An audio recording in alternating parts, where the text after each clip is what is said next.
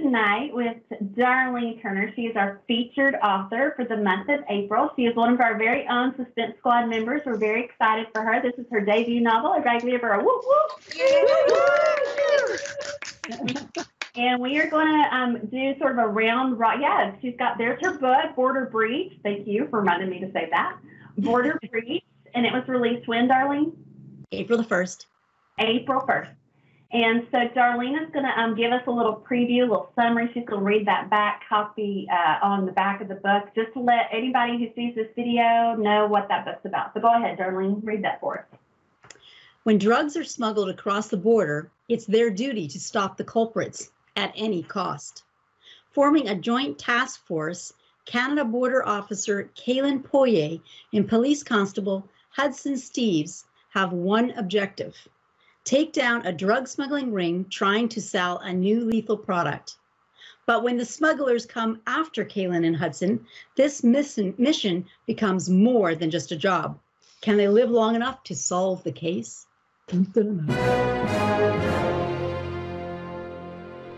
A lot of us know each other through writers' conferences, Blue Ridge, through ACSW, and we've just met, and that's why it's so great to be an author and a writer, because we get to meet such wonderful people and get to become friends and support each other. And so that's what we want to do for Darlene tonight. So we're going to start. Darlene, if you'll kind of say something again so you'll pop up on the screen for us. Okay, I'm ready for your questions. Dun, dun, dun, dun. There you come. All right, so we're going to be asking some questions, and Virginia Vaughn is going to go first. And Virginia, I'll throw it over to you. Okay. Hey, Darlene. Congratulations on your book.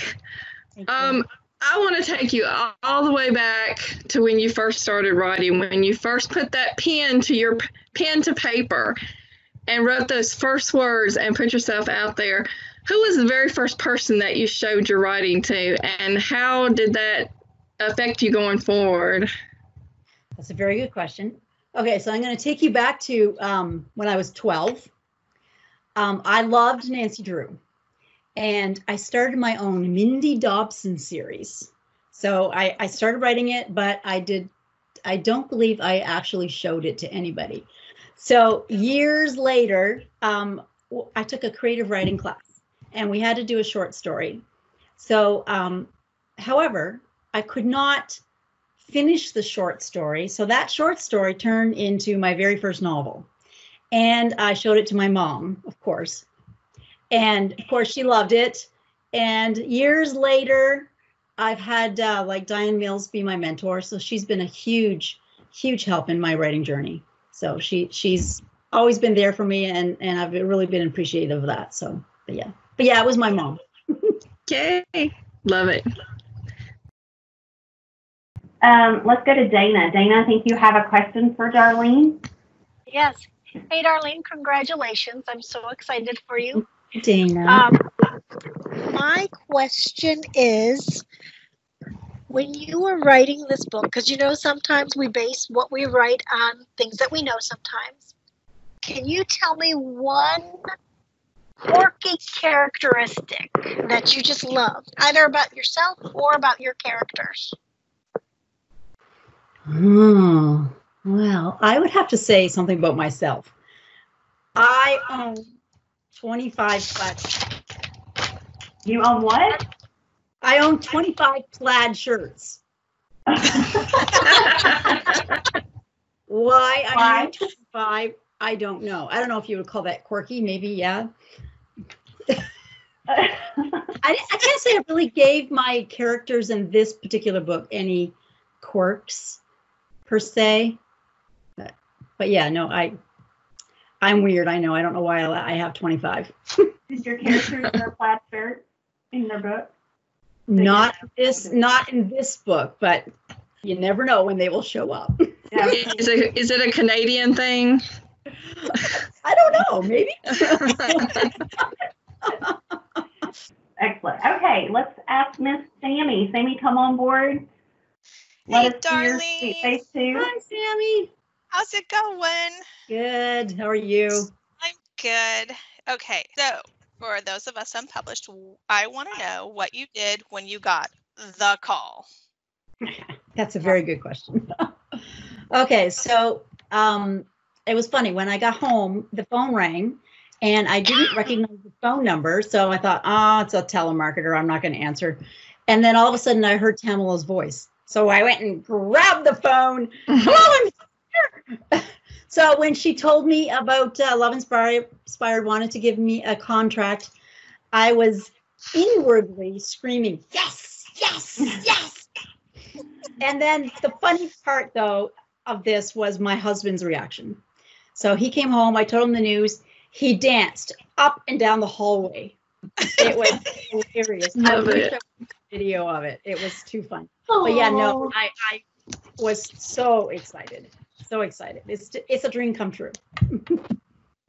So thank you. Yeah, I think you need to send me that video so we can like have a little snippet of him dancing up and down the hallway. That would be good. All right, funny. Loretta, are you on the line still? Yes, I'm here. All right, pop in and ask your question, Loretta. Okay, Darlene, I am so excited for you. Congratulations. Thanks, Loretta. Writers are always interested in the lives of successful authors. So share something fun people don't know about you. Okay. Something fun. Well, I love to toll paint. I don't know if you know what that is, but it's painting on wood surfaces. Actually, I have something here that is in my office. It's on resin. It's not wood, but this is something I painted that matches my sunflower room. Can you see it? Oh, that's beautiful. Oh yeah, that's beautiful. I like it. But I another funny thing about is my dream is to live in a log cabin on the lake at the foot of a mountain. That's always been. Oh, and another quirky thing about me is that I have a pen fetish. I'm a pen thief. I'm a pen thief. Like I will go to work and I come home and I'm like, where did all these pens come from? I didn't even know, and I don't even know I'm doing it. You know, you just steal them and then you find them everywhere. Pens. What is it about pens? Thank you. All right, so Miss Hope, what's your question for Darlene?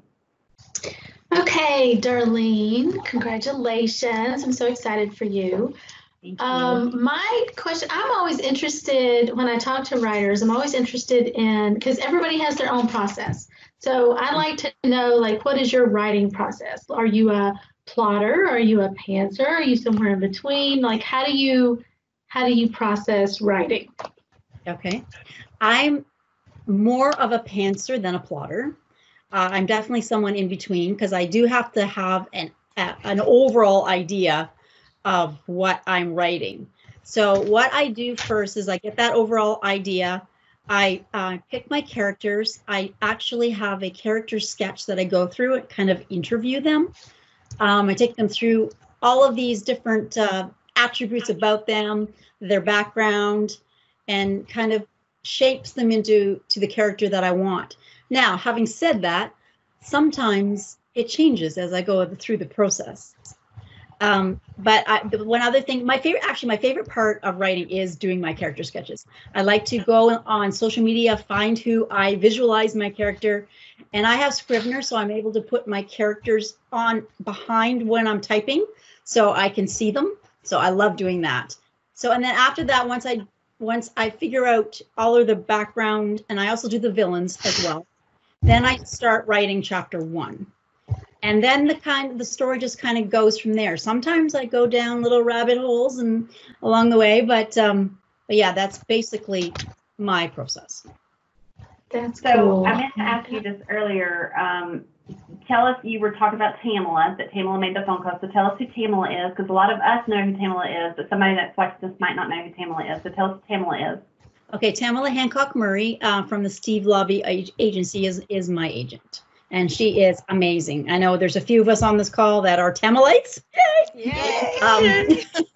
Yeah, and I know we can all agree that she's just wonderful, absolutely wonderful. And then tell us what Scrivener is, because some people that might not know what Scrivener is. Okay. So Scrivener is a program for writers that you can put all of your files into one file, so you can have like all your scenes. You can put your research in there. You can put pictures in there. And so it's all in one spot. So it's awesome. I love Very nice. All right, Miss Patty, you're up. Can you say something so you'll pop on the screen for me and ask me Hi, Darlene a Darlene. question? So excited for you. Thank you, Patty. I just finished your book and it's so good. Thank you. My question is, because I just also finished a sweet romantic novella that I've been working on, and the female character is a widow, and I was a widow for several years, and I thought that I would identify with her more, but as I finished writing, I kept having to pull myself out of the male character, and so I found out that I identify with him more. Which one in Border Breach? Which one of your characters do you identify with most, Kaylin or Hudson? I have to say actually both, and for specific reasons. For Kaylin, it was her whole her curve of learning to forgive. For Hudson, it was the betrayal that he went through with his ex-fiance. I was also betrayed by someone that I loved years ago. And I went through all the emotions that my characters went through, but in the end, I chose to forgive, and that brought me joy again. So yeah. So I couldn't pick one or the other. I had to, because I do. Yeah, they're my babies, you know. I think writers do that. I think we take our emotions and we put them into our characters of things that we've experienced. I think Absolutely. that's very common. Yeah. Yeah. All right, I'm up. I'm next. So I'm going to ask you a question. In your book, Border Breach, Kaylin has a cat. So what kind of pets do you have, and which one is your favorite, and why? Okay. I add a little more in my question. I love cats. Cats are my fave. However, my hubby is allergic to cats. So when I had 2 cats at one point, and then we started dating, and then when it started getting serious, I had to choose cats, Jeff. So you all know what I chose. I literally, and this is true, I literally put my cats in a carrier and flew them home to my mom to have. And their names are Sasmi, who's in the book, and Meander. So you'll probably see those names pop up from time to time. So when you visit your mom, you get to see them? No, they're gone. Oh. No, they're gone. But no, do that's you have okay. any other pets? Dogs, birds, snakes? Okay. No pets. No, because Jeff's allergic. So Jeff is the pet. Yeah. Jeff is the pet.